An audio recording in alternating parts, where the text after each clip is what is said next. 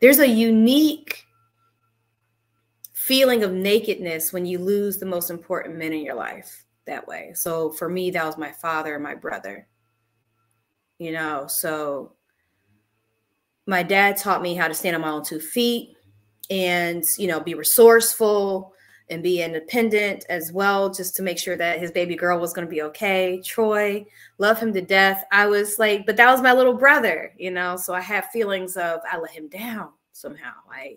You go through this litany of emotions, and like, I still have it. I still say, like, when I get up there, the way I am going to drag that kid, like, he has it coming. Hey, everyone. Let's start healing. I'm Adrienne Murchison, and welcome back to part 2 of my conversation with Megan Harris. We have more in common than we think, and what we have in common can change the world. And as you know, if you listen to part 1 of my conversation with Megan Harris, she is running for a local political office in Fulton County. She is running to serve on the Fulton County Board of Commissioners at a District 2 seat. She's running against longtime incumbent Bob Ellis, who I invited to be on the podcast. I actually invited him to a phone interview with me for a supporter report. And I also plan to ask him to be on the podcast because I understand that he is a very spiritual person as well. And I was looking forward to an opportunity to talk with him. But we have Megan today in part 2 of our conversation, where she goes even more deeply into her experience in the loss of her brother and family issues that I know so many of us can relate to when it comes to caregiving of our family members, and just responsibilities shift as we grow older. So without further ado, let's get back to Megan. Let's meet her and let's start healing. You were saying that he took that away from you. Yeah, he took that foresight. So that foresight of or a title away from me, so I wouldn't hone in and try to overanalyze it. Great example. Walking into this right before I went to qualify for this race here. In all pragmatic sense, it did not make sense for me to jump in to the race.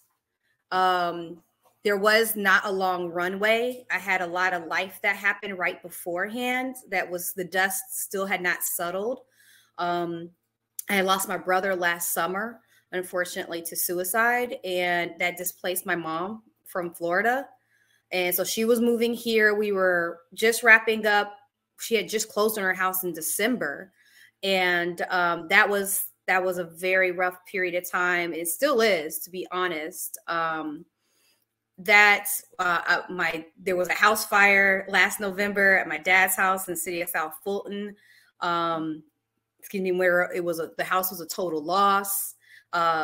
We're just now getting to a point to demolition and I was dealing with the insurance company. So there was a lot of heavy stuff happening, and I had not been like working that up. And I had not talked directly to the local Democratic Party, or anything like, so all that buildup that, would make sense, right? If you're planning on getting into a race, those things, it didn't match. So when we prayed about it, because it kept coming up in different ways, and my mom and I would look at each other, and then we finally prayed about it, and she was like, do it. And I did. So, but if I had been left by myself and not had a prayer warrior with me and just been in my own head about it, I would have found myself fighting with myself. Like, it doesn't make sense. Yeah, I'm a planner. That's what I do. So that is such an oxymoron to do something like this without a plan of action that way. outside of following the passion and knowing that you're in the right space.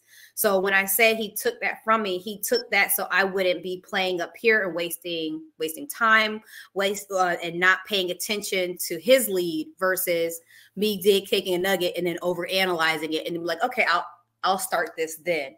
So that's when you hear me say God's plot twist, because, you know, once you do that work on yourself, and I have been doing work on myself for years, you know, with increasing my meditation, reading my Bible. So as you're doing that to be a better person, a better Christian, the consequence of that is that you can't turn around and run backwards. You can't act like you don't know. And so that is where, like, I was like, okay, like I knew better. Like how like a kid knows better with their parents.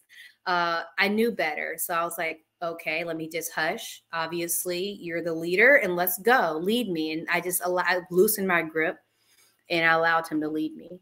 So without having, you know, with that piece. So that's the explanation around that. And everyone's path is different with that. Some people, you know, he'll gift maybe certain visions to people and so on and so forth, or he'll do it to people around you. Other people will see it.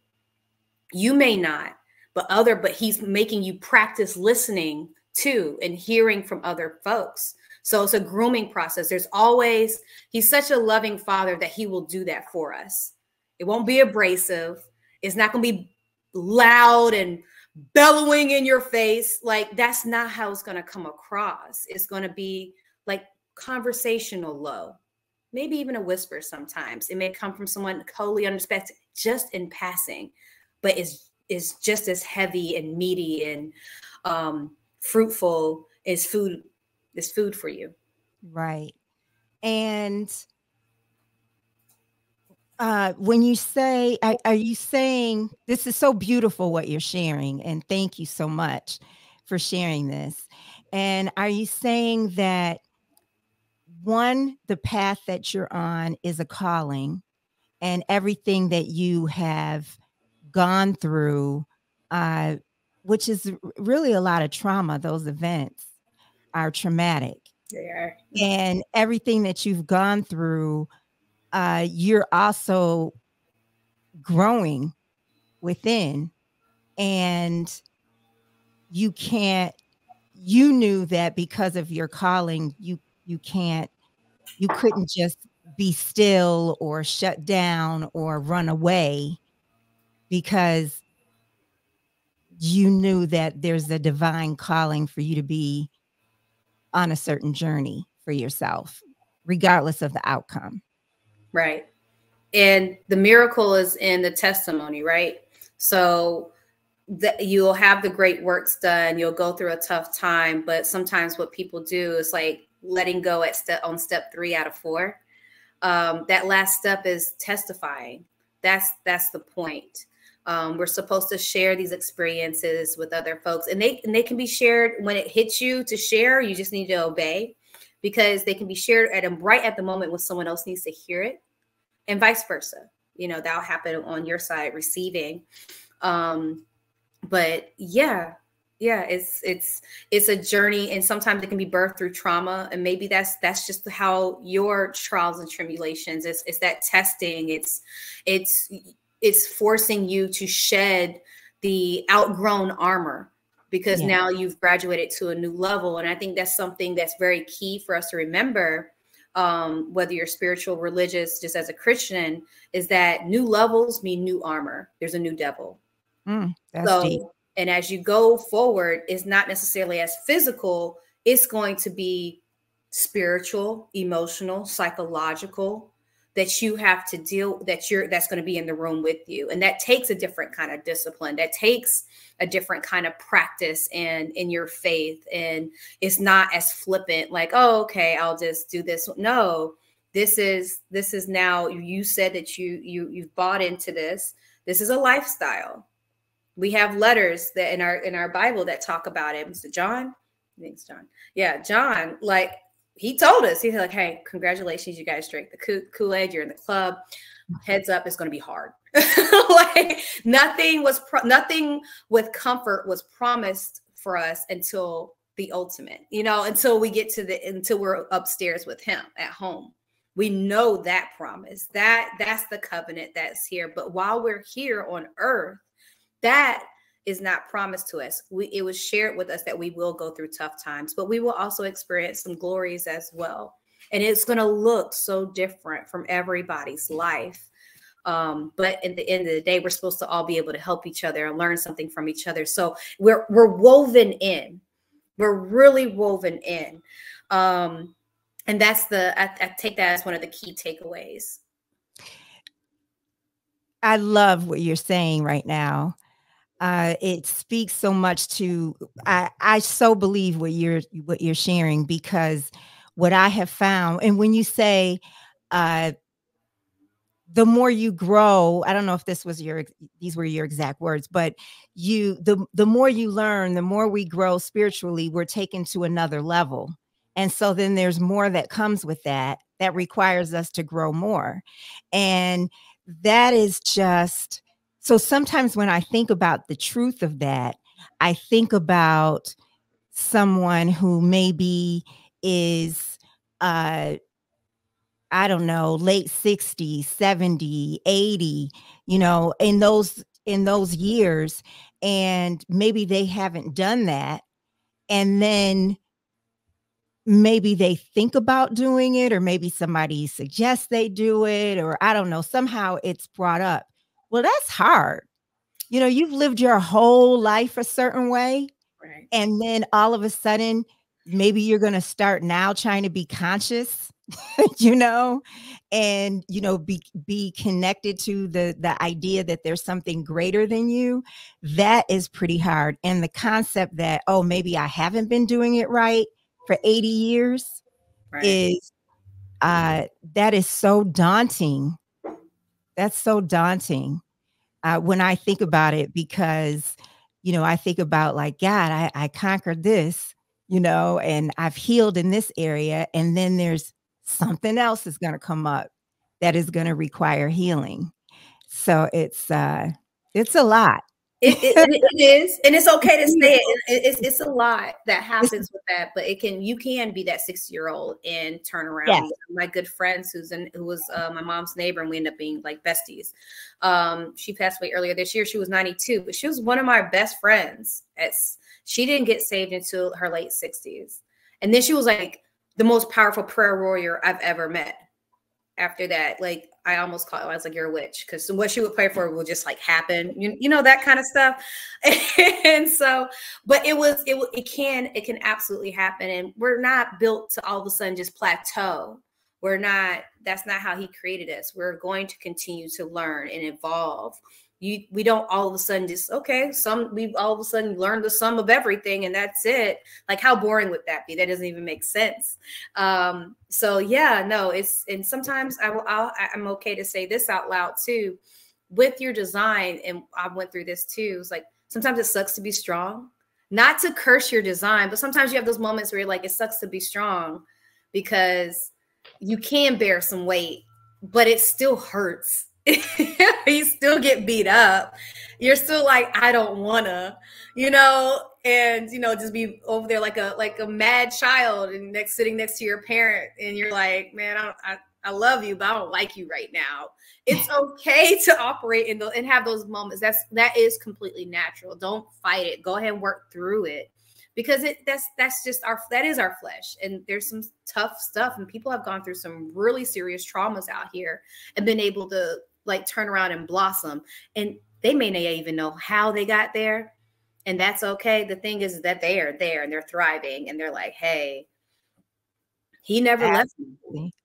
Absolutely. And I want to say I'm so sorry for the loss of your brother.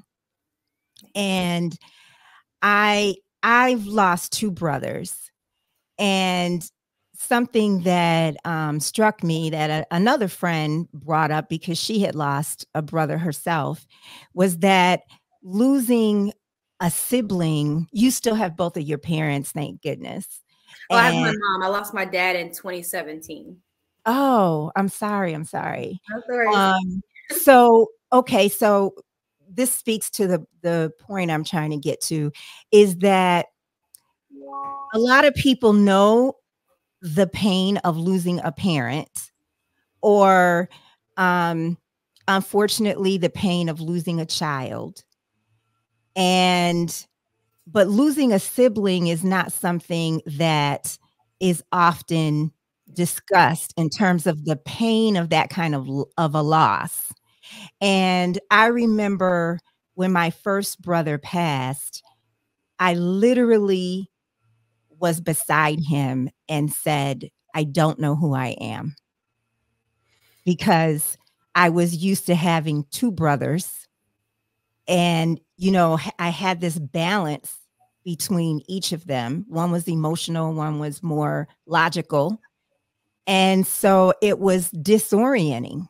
Yes. It was disorienting. And had at I had lost both my parents at that point, but with this first brother who passed, I went through all the stages of grief after, and including the rage. Yeah. And so it's I just wanted to ask you about how you're doing and how you're experiencing that loss. And you mentioned that he was 2 years younger than you?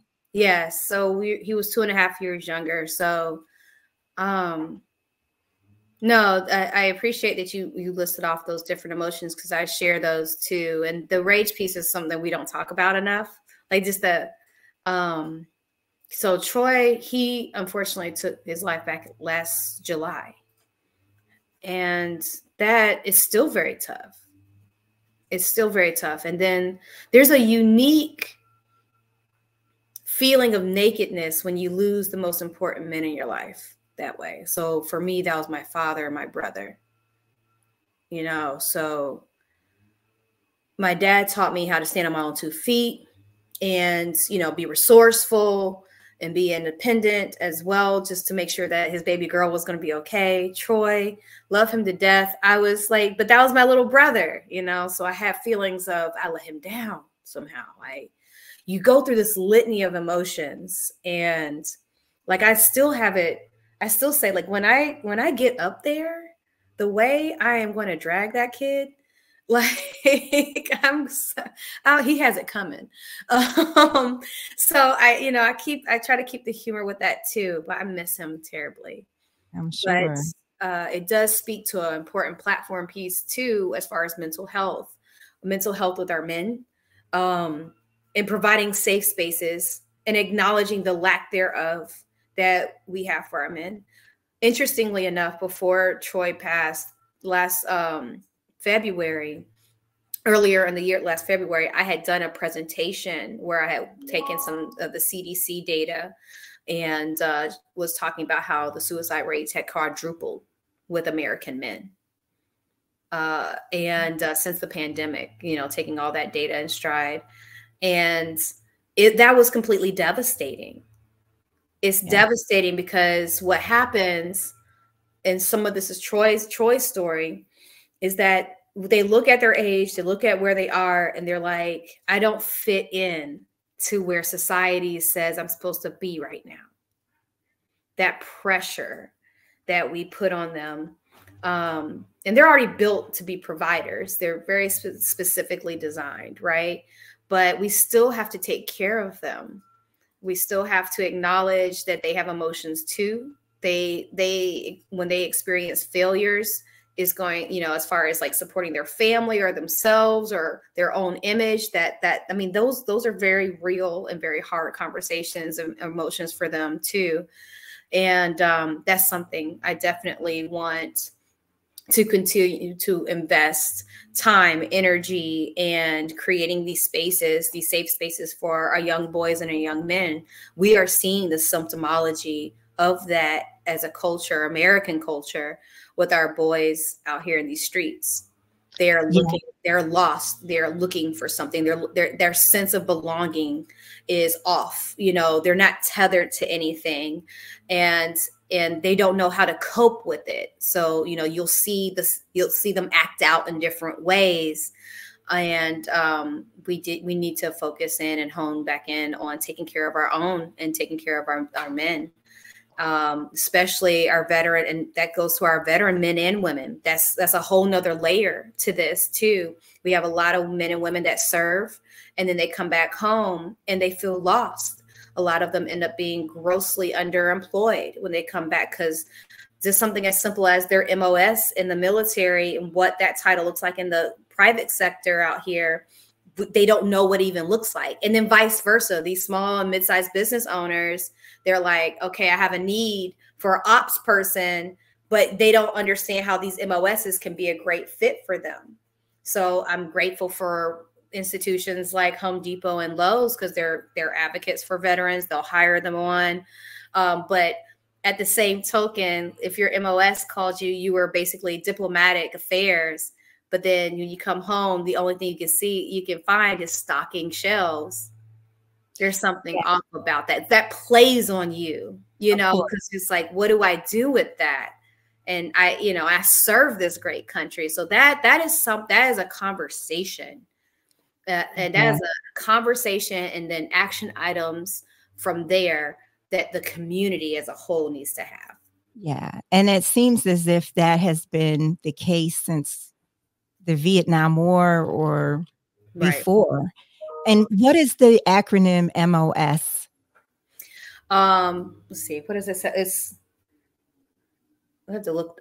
Aisha, look up MOS, military MOS acronym. I can't remember off the top of my head, but that is the equivalent to like their job title, military occupational specialty. Our brain kept going to modified, and I was like, it's not modified, Megan. Military operational specialty. Okay. So in along the lines of this mental health, there is a big problem with Fulton County jails. Yes. And how do you feel about that? What do you think can be done? I mean, there have been deaths, suicide. The conditions are said to be horrific. And obviously that is a big impact on mental health. Absolutely. So as far as the jail is concerned, that is a absolutely special topic of discussion, because it hinges off our relationships. So taking one step back, what a commissioner does, we are the purse strings that for a lot of the functional services within the county. That does include public safety, and extends to our constitutional officers as well, which is our DA, our judges, court of clerks, and the sheriff's office as well. So with that, we have to work collaboratively with these other departments and these other leaders so that we can produce a solution that doesn't yield people dying in our jail. We do need to rebuild our jail. That's inevitable. That is inevitable. However, it doesn't make sense to give you a brand new jail without fixing the problems, that pathway going there to it. Otherwise, we're going to end up right in the same position. For example, the jail that we currently have now, that was built in the early 2000s, it's never, since the time it opened its doors, has been operating at their standard population level. It's always been over. So it's already accelerated the depreciation of the infrastructure in and of itself.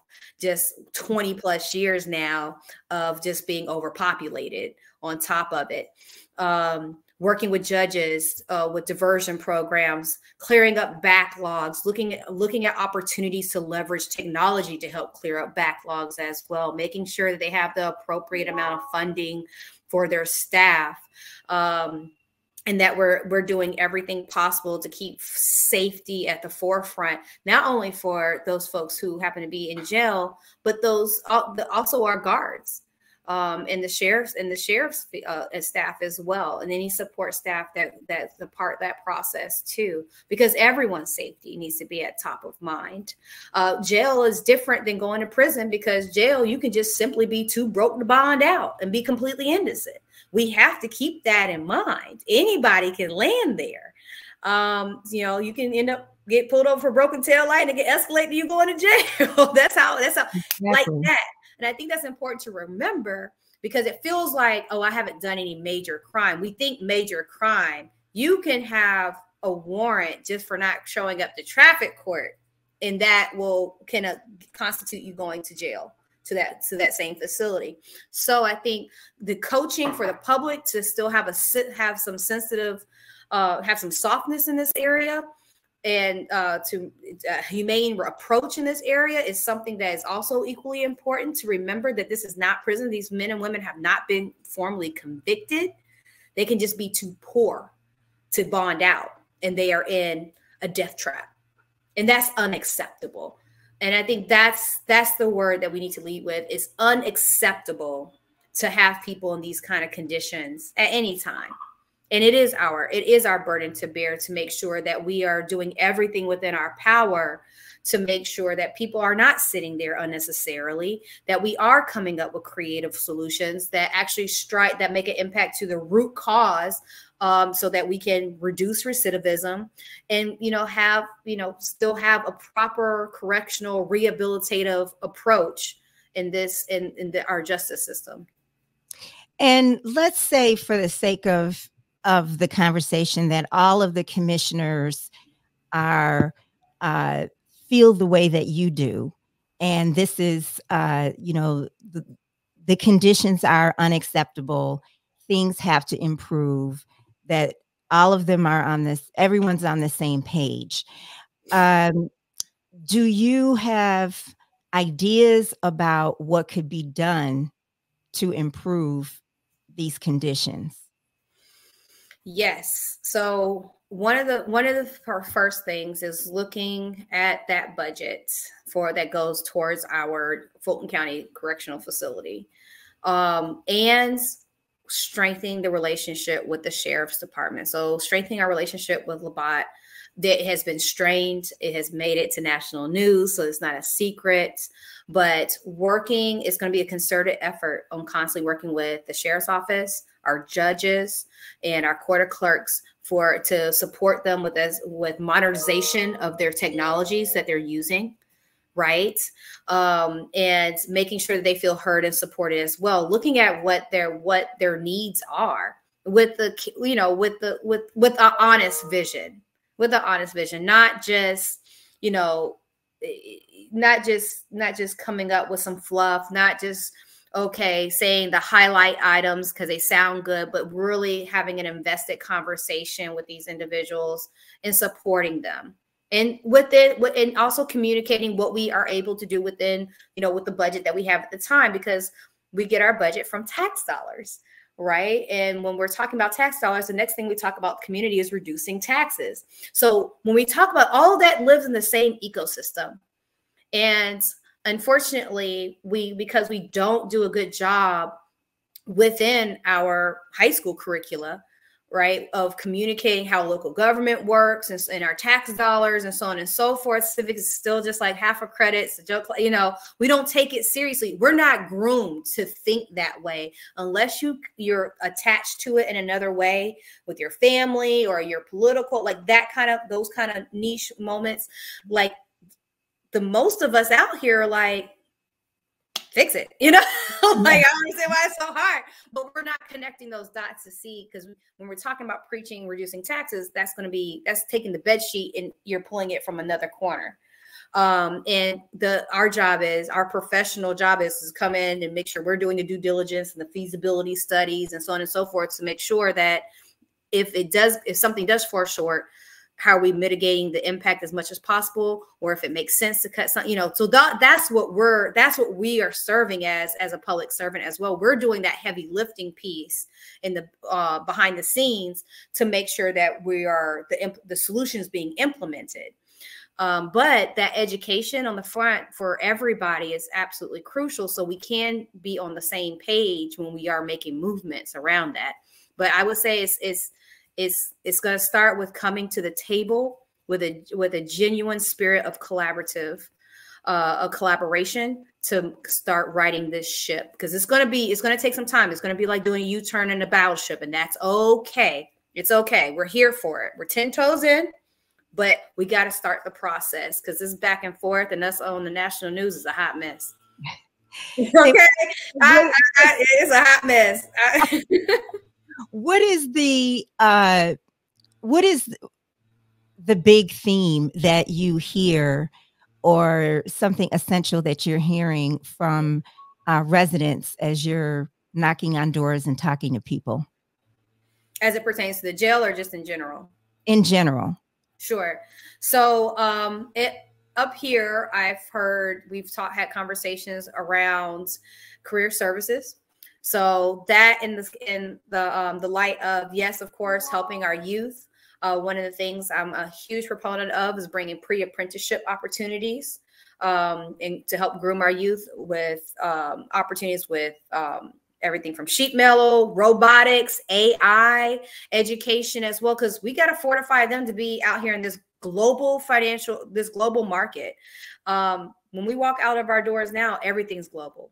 You have anything in your office, turn it over. Is it from the, like everything's from all over the world.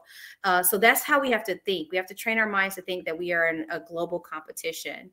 And then also for our working populations, I've identified a segment that's about the ages between 45 and 55 that have experienced a layoff. We hear about these layoffs on the news all the time, and they're not small. We're talking about thousands of jobs being cut at a given time. All right, so that happens to you. You get your severance. You're like, okay. You try to stay competitive in the market. The next thing you start noticing, that same job title that you have /AI. What do I do next? Do I need to go back to school? Do I need to, invest in a certification? That is an opportunity for county services to come in to bring in some professionals.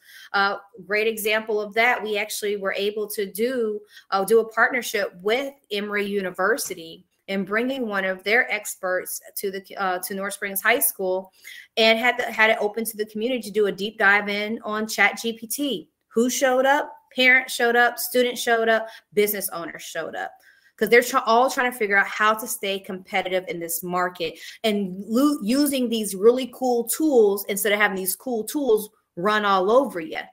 And so that is an opportunity and a solution that we can provide. So opportunities for free education and also deeply discounted certification processes and so on and so forth. So when I talk about collaboration, that goes underneath that umbrella as well, and purposeful vision. Those go underneath those umbrellas right there, as far as solutions for the community, fortifying them to stay competitive, encouraging small businesses to stay competitive in the market so that we have these mom and pops that continue to persist. And that really is the lifeblood of a community. Yeah. And I just have two more questions that I want to ask you. And you went to the Democratic convention, didn't you? Yes, it was so exciting. It was electric.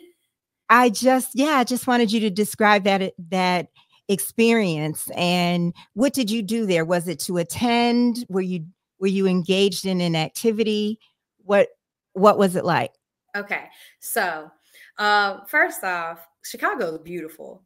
That was my first time going to Chicago as well, and seeing the architecture and the river going through. I was like, gasp. So my participation there, you had a lot of things going on. You had not only had the convention, you also had caucuses and councils that were meeting at McCormick Place. That's predominantly where I spent a lot of time to networking with people, educating myself on some of the new ththings that were happening in DC, how conversations have been trending. One of them being with talking about rent. Rent in our country is gotten out of control. And I was really excited to hear that this was a main topic of conversation with our national legislators. And because it's important, that fuels our homeless community too. Talking to within the Women's Caucus about women's rights, our reproductive rights, what that can lead to with those kind of impacts to each one of our states and our abortion, our right to choose as well. So that was very exciting. I also got a chance to see how they support local commerce, and they had the whole vendors area, and it wasn't just only pigeonholed in just politics. It branched out into, to market some of the local businesses there too. And it was just super exciting. The people I got a chance to meet, some the attorney generals of Illinois, New York, and I believe also Missouri up there as well. So that was just extremely exciting. Just kind of being there, feeling the electricity, going to Soldiers Field, because that's where they had to run off of the rest of us because it got packed in there. It was a lot of people, but just being there on the field, the big screens, and then seeing that artists come out like Common. I'm a fan of him too. So it was just a whole wrap of just excitement, and I was really proud to be there. I was really grateful that we were able to pull it off to be there.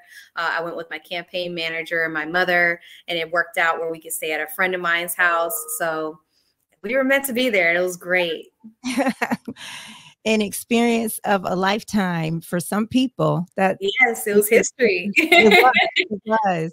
So is there a time, going back to spirituality for a moment as we close out, is there a time when you experienced a miracle or a blessing that you can share, you're willing to share, and you said, this was all God, this had nothing to do with me, it was completely beyond your control or doing? Yeah, like me standing here. Being here has been it is a miracle in and of itself, because that was pretty low. Like just the succession of events. The last 7 years of my life have been very busy since my dad had passed away in 2017. And then that put us in probate court for almost 4 years. And he did have a will. We had family that contested it. And so I actually was able to put together a presentation from that, which is hugely informative and important for folks to understand, like estate planning, and just to help guard yourself with that, because that'll yank you out of your spirituality real quick, going through a probate process. And that's something that, we should definitely talk about more often as well. But from there, fast forward, it was really tough we were supporting his estate while I'm over here taking care of my mortgage. So that's 2 mortgages. So when people say they're supporting a state, that's really just, that's a fancy way of saying you're paying the bills to keep the and family. You can see how families lose inheritances and lose wealth. Yeah. Going through that process if you're not prepared. Because it's so costly. Yeah, it's very costly. You do need to onboard a lawyer, trying to navigate it yourself. I'm pretty, I would say I'm decently smart, but even then, reading legalese, okay, those legal docs and the petitions and knowing which one to file and all of that, it's overwhelming because that's happening in the midst of your grief. And then we had the pandemic happen, and I switched firms. I went ahead and went independent professionally, and that was a task because I had a non-compete. I couldn't reach out to my clients, and which was, that was extremely tough, and having other people try to call and poach them. And then we get on the other side of the pandemic, and we had that. Our Juneteenth thing, we had our second round. It was the second round of Juneteenth. And that very next month is when I lost my brother. And then after that, like, I remember after that, I got my car broken into, just going to the movies. And then a month after that, that's when the house burned down. So it was like this rapid succession of trauma, like big trauma events. And I felt pretty low. Like and then my mom was displaced, trying to help her, and we cope differently. We don't cry at the same time. She's like, why aren't you crying? I was like, I did it this morning. It's fine. Like, it was just so many things that I cannot imagine where I would be if I didn't have God.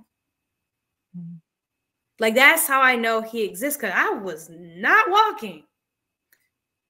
Like I was like, I want to sit here and give up. Yeah. And those were very real feelings. But the beauty of that is like, hey, and I'm not gonna lie to anybody, like there's still moments that you can have off days. And when those things happen, give yourself the grace and go ahead and see if you have the capacity, give yourself the grace to give yourself, a day, a half day, or right when you clock out of work, just do something for yourself, sit still somewhere or something. So, because it's not going to stop. I don't want to ever allude just because of that it's going to stop. Right. This is a good remembrance, though, of why you're able to continue to wake up that next morning, right. And pull yourself, even if you have to count down. Because there's mornings I had to count down just to get out of bed, like pumping myself up, and like, we can do it. And be like, get up and you just hurry up and pop up, so you don't, so your bed doesn't swallow you. I would say my bed, like my house would try to kidnap me. So, and those are natural, and those are okay to talk about, but having God in my life, but also godly friends in my life makes a huge difference, because when you surround yourself, and that's the other part, you have to surround yourself with your folks. Yeah. Surround yourself with people who are just as spiritual, and they believe in that higher power too, because they'll come through for you. They can sit and share in those moments with you. You can have those open venting conversations, and someone not persecute you or say, oh, you're not really a believer. No, it's like, yeah, no, I hate being strong. It's like, I know, right? But we know he got us, someone you can be in your skin with and still love God. Absolutely. That's the miracle, like, and doing all that work, and that's how it shows up in the end. So that's why I say that, just standing here, because there's moments I still catch myself, like, when I look back at it, I couldn't have written that storyline. It's wild. It sounds fake to me when I hear myself say, like, there's no way you should be standing. I had someone actually ask me, like, are you okay? I was like, yeah, I'm okay. I'm here, but God brought me through all of it because he has a purpose for me. So whenever I doubt myself, I was like, no, you're here for a reason. Right, right. Incredible, incredible. You're an extremely strong, inspiring person. You really are. You really are. What was your profession, or what is your profession? What industry are you in? So financial advisor. So I'm in finance. I was in banking for several years, 7.5 years with Bank of America. And then I transitioned back in 2014, and to a local planning firm. And I went independent during the pandemic as an independent broker. Yep. Well, thank you so much for this conversation. Yes, it was good. Everything that you shared was just so wise and on point. Thank you so much. Thank you for having me. This was great. This is a good convo. You make it easy to talk to you. Oh, thank you so much. Where can people reach you? Absolutely. Find more information? So you can reach me at Megan, MEGAN, at Megan4FultonD2.org. So that's MEGAN at MEGAN, the number 4, Fulton, FULTON, D2.org is my email address. I welcome anybody who have any questions. Happy to answer them. Megan4Fulton.org is also my website. Wonderful. Thank you, Megan. Yes, absolutely. Thank you for having me. Thank you for joining us. Please subscribe to Let's Start Healing. Share at least one episode with someone that you know. And follow me on social media. Let's Start Healing Podcast, or Adrienne Marie 19 on Instagram. And until next time, let's start healing.